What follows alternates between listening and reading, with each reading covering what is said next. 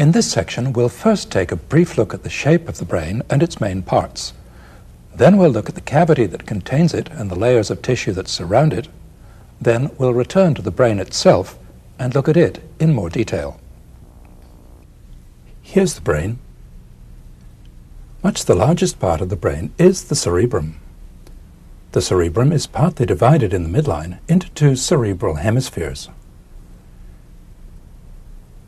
Below the cerebrum, and separate from it, is the smaller cerebellum. The cerebrum and the cerebellum both grow out of the brainstem.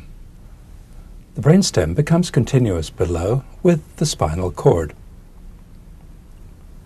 The brain is contained within the cranial cavity. Here's the cranial cavity in a dry skull. It's almost the same shape as the brain. As we saw in the last tape, two big steps divide the floor of the cavity into three parts.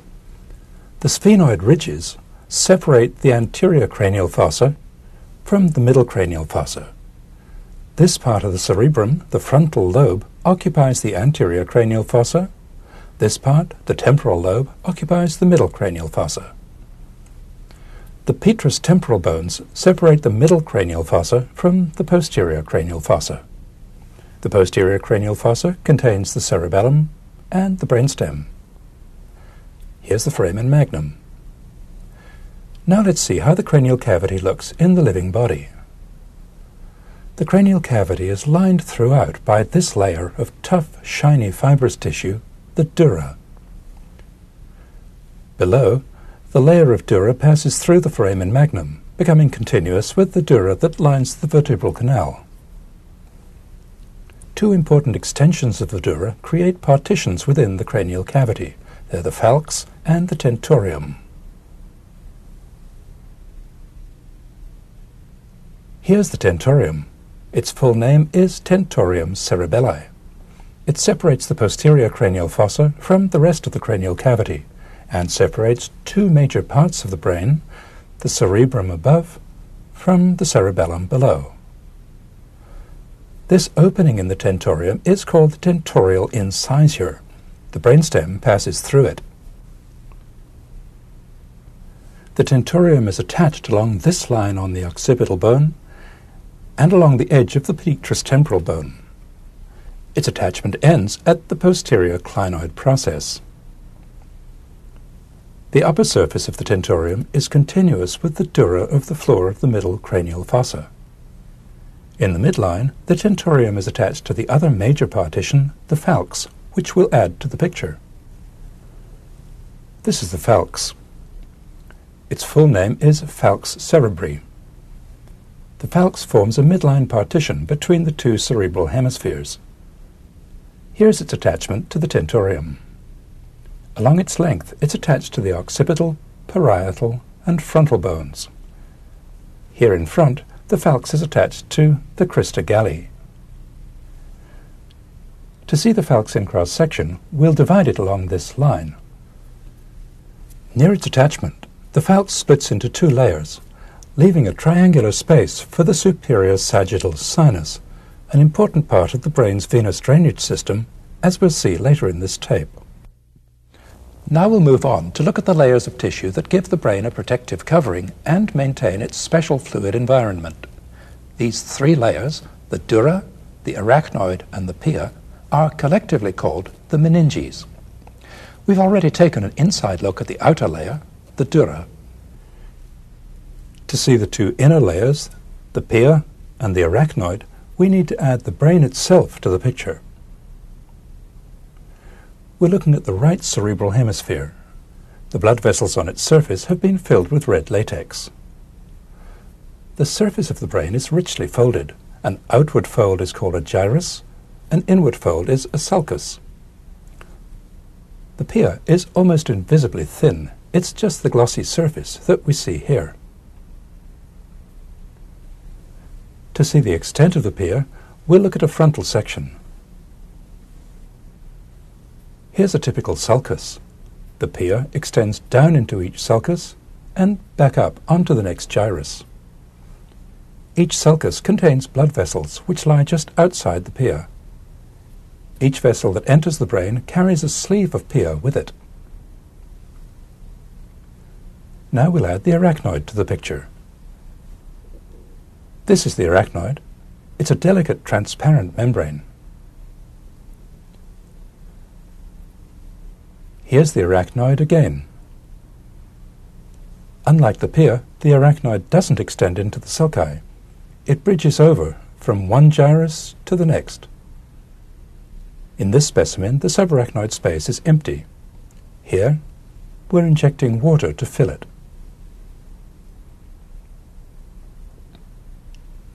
Over most of the brain, the subarachnoid space is narrow, but in a few places it's quite wide. Notably here below the cerebellum, here above the cerebellum, and here in front of the top of the brainstem. These spaces are called cisterns. Outside the arachnoid is the dura. We'll add it to the picture. The dura is a much tougher layer of tissue than either the pia or the arachnoid. The dura has almost no attachment to the arachnoid. The dura can be separated from the overlying bone, but is normally quite closely attached to it. Now we'll add the rest of the dura to the picture. Here's the intact dura. These are branches of the middle meningeal artery, which runs in the thickness of the dura. To look at the openings in the dura, we'll again look at it from the inside in an empty skull. The vessels and nerves that enter and leave the cranial cavity pass through openings in the dura. At each opening, the dura forms a tunnel around the nerve or vessel for a short distance. Typically, a nerve or blood vessel runs beneath the dura for a distance between its opening in the dura and its opening in the bone. So the openings in the dura often don't match the openings in the bone. The difference between dural and bony openings is specially marked here in the middle cranial fossa. As we saw in the previous tape, the bone here has many openings. By contrast, the dura here has no openings. The corresponding openings in the dura are either up here or back here.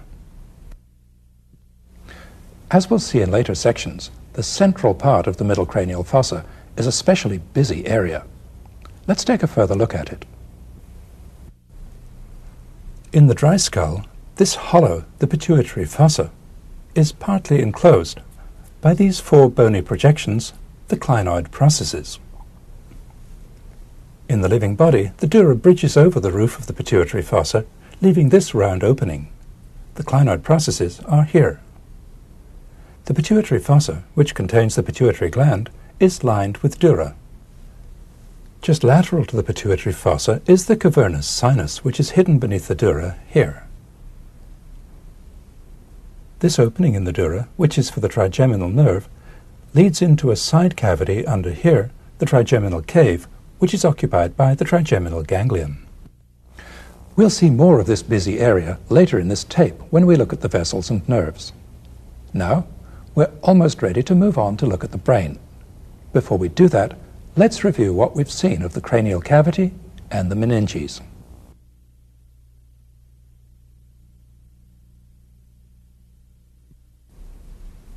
Here are the sphenoid ridges and the petrous temporal bones, the anterior cranial fossa, middle cranial fossa, and posterior cranial fossa. Here's the dura on the outside and on the inside.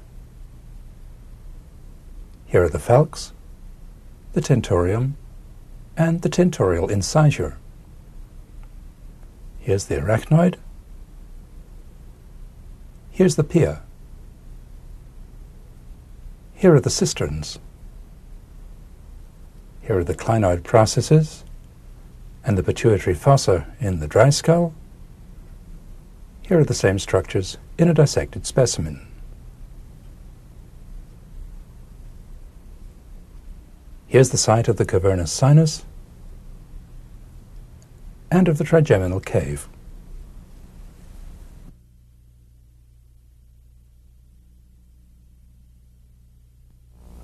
Now we'll move on to look at the brain. The internal structure of the brain, which is extremely complex, lies outside the scope of this atlas. In this section, we'll look at the main external features of the brain and also at the cavities within it, the ventricles. This model shows the shape of the ventricular system. It's formed by two small cavities in the midline, the third ventricle and the fourth ventricle, and two much larger cavities, the lateral ventricles, which connect to the third ventricle here.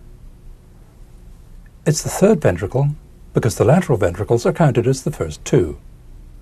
The ventricles are filled with cerebrospinal fluid. We'll see more of them as we go along. To understand the external features of the brain, we'll start with the central stalk, which is known as the brainstem. To look at it, we'll take the rest of the brain out of the picture.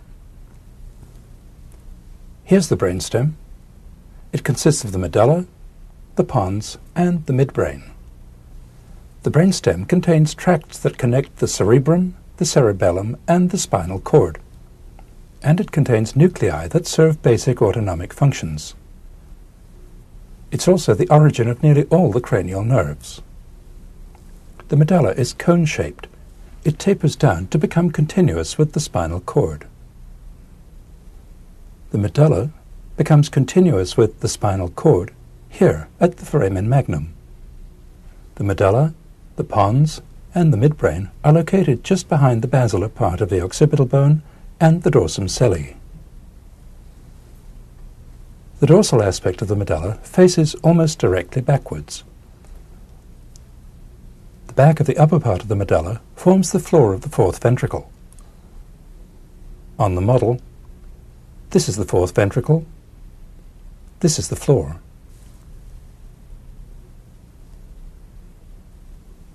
This arch of tissue is the superior medullary velum, which forms the roof of this part of the ventricle. This delicate tissue, the inferior medullary velum, forms this part of the roof.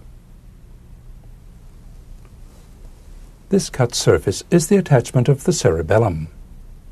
It's described as consisting of the superior, middle, and inferior cerebellar peduncles, which are somewhat fused together.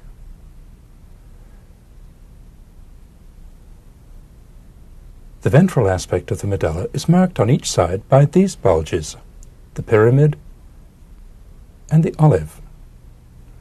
Emerging from the ventral and lateral surfaces of the medulla are the filaments of the four lowest cranial nerves, the 12th, the hypoglossal, the cranial part of the 11th, the accessory, the 10th, the vagus, and the 9th, the glossopharyngeal.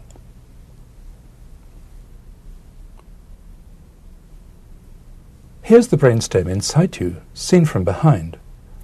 The tentorium has been removed to give us this view. Here's the cerebellum, divided in the midline. Here's the divided cerebellar peduncle.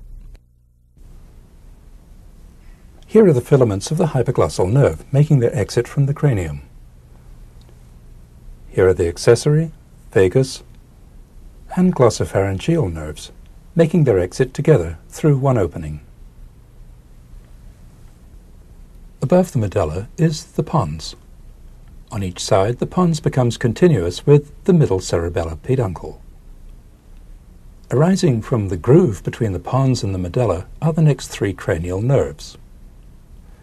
They're the 8th, the vestibulocochlear, the 7th, the facial, and the 6th, just visible, the abducent. The 5th cranial nerve, the trigeminal, emerges from the upper part of the pons.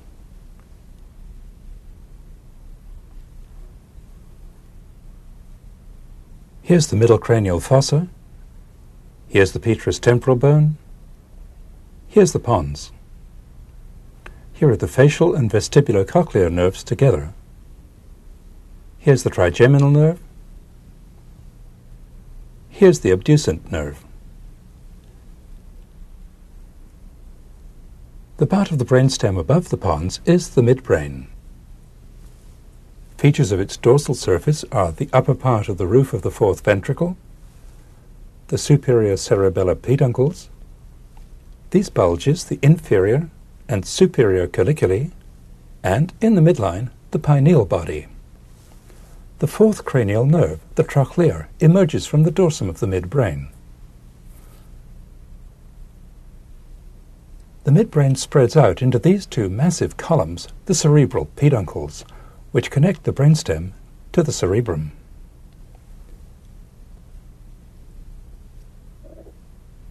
Here are the cerebral peduncles in the intact brain. They're largely hidden by the lower parts of the cerebral hemispheres, the temporal lobes.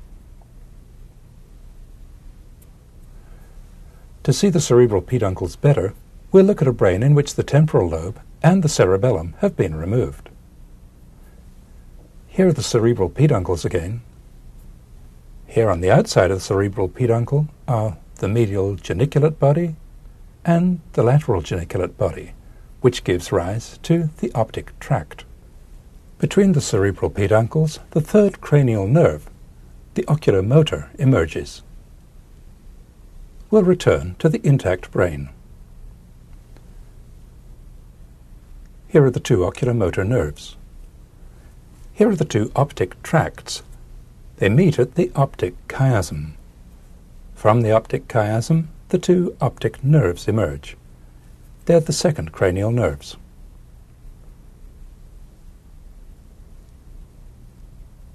Here's the brain in situ, with the right cerebral hemisphere removed. Here's the corpus callosum, which joins the two cerebral hemispheres. Here's the divided cerebral peduncle. Here's the midbrain. Here's the floor of the middle cranial fossa. Here's the optic nerve running forwards beneath the dura toward the optic canal. Here's the oculomotor nerve. Here's the trochlea nerve.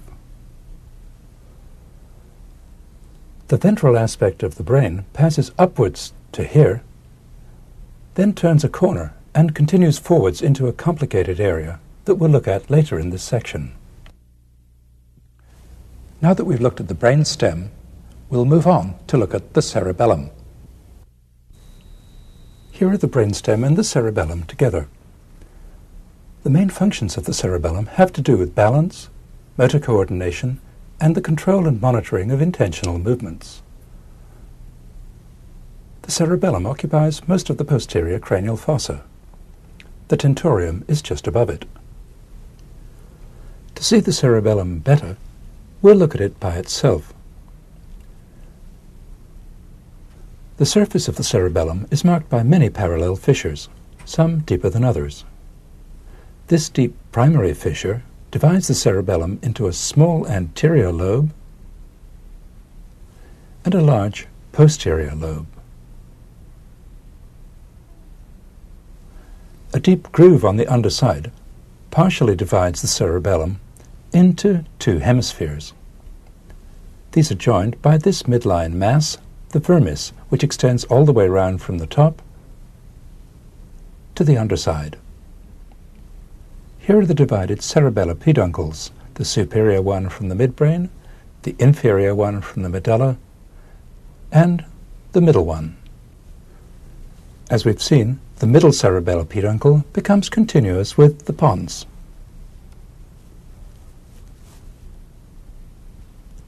This cavity in the anterior aspect of the cerebellum is the most posterior part of the roof of the fourth ventricle. That's this part in the model. Now we'll move on to look at the cerebrum. Here's the cerebrum with the brainstem attached and the cerebellum removed. The functions of the cerebrum include the senses of vision, hearing, smell, touch, and spatial perception, and also speech and language, memory, thought, and voluntary action. The cerebrum is formed mainly by the two cerebral hemispheres. These are separated in the midline by the falx, which occupies this longitudinal cerebral fissure. Though they look hemispherical from in front, the shape of each cerebral hemisphere is more complex when seen from the side. In front, this part, the frontal lobe, occupies the anterior cranial fossa. This part below, the temporal lobe, occupies the middle cranial fossa. This part behind, the occipital lobe, lies above the tentorium. The two cerebral hemispheres are connected across the midline by the corpus callosum, which runs all the way from here in front to here behind. The two cerebral hemispheres are connected below by the two cerebral peduncles, converging on the brainstem. They're also connected by the structures of this area, the floor of the third ventricle. To see these connecting structures better, we'll look at a brain that's been divided in the midline. Here's the corpus callosum. This is the cerebral peduncle. The third ventricle is here. Here's the third ventricle in the model. It's quite narrow from side to side. This is the floor of the third ventricle. The surface of each cerebral hemisphere is richly folded. Each inward fold, or sulcus, and each outward fold, or gyrus, has a name. But here we'll name only two, the central and the lateral sulci. This is the lateral sulcus. It's very deep. It extends all the way round to here on the underside. Here's the medial end of the lateral sulcus in the intact brain. The lateral sulcus separates the frontal lobe above from the temporal lobe below. This long sulcus running upwards and backwards is the central sulcus. It's the only one that runs all the way to the medial surface of the hemisphere.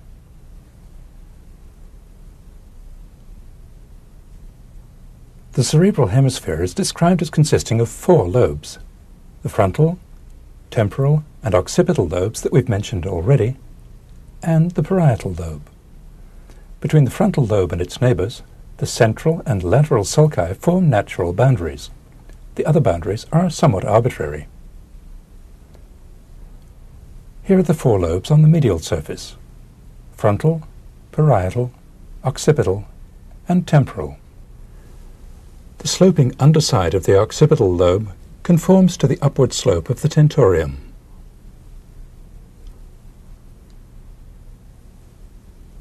Here are the 2 temporal lobes, seen from below. This part of the tip of the temporal lobe is the uncus. The uncus lies just above the tentorial incisure, which is here. Here on the underside of the frontal lobe is the olfactory tract. It ends in the olfactory bulb, from which the fibers of the first cranial nerve, the olfactory nerve, emerge.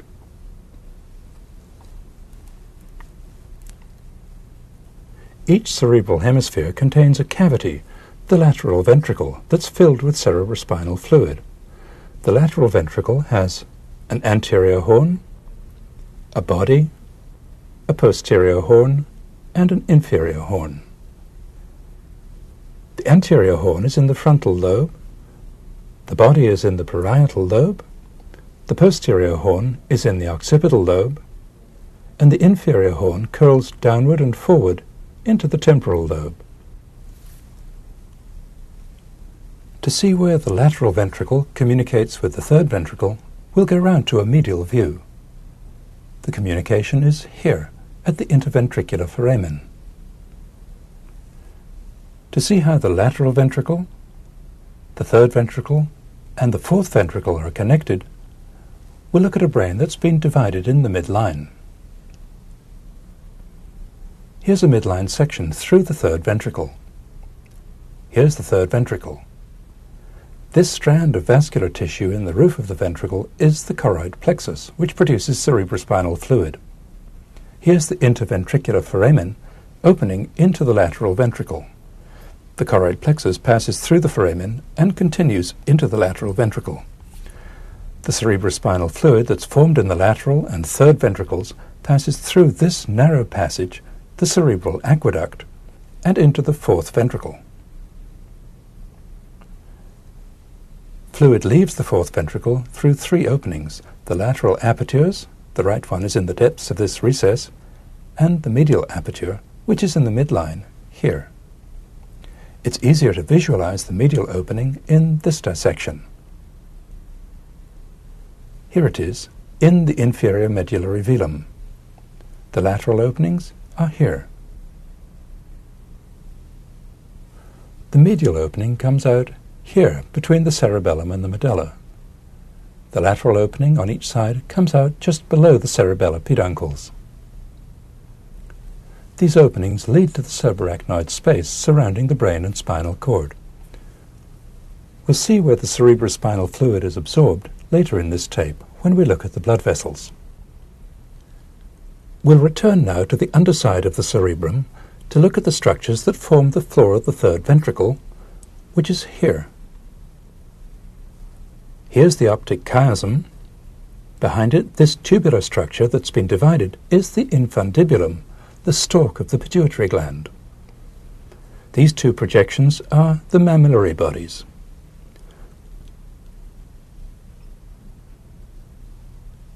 To see how the pituitary gland is attached to the brain, we'll look at an intact specimen divided in the midline. Here's the floor of the third ventricle. Here's the optic chiasm.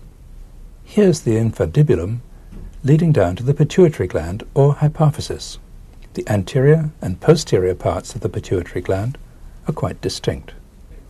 The pituitary gland sits in the pituitary fossa. The pituitary fossa bulges downwards into the roof of the sphenoid sinus. This area just above the pituitary stalk is the hypothalamus. In the dissections we've seen so far, including this one, the picture has been simplified by removing the important arteries that surround the base of the brain and run in the major sulci. We'll see these later in this tape. Now let's review what we've seen of the brain.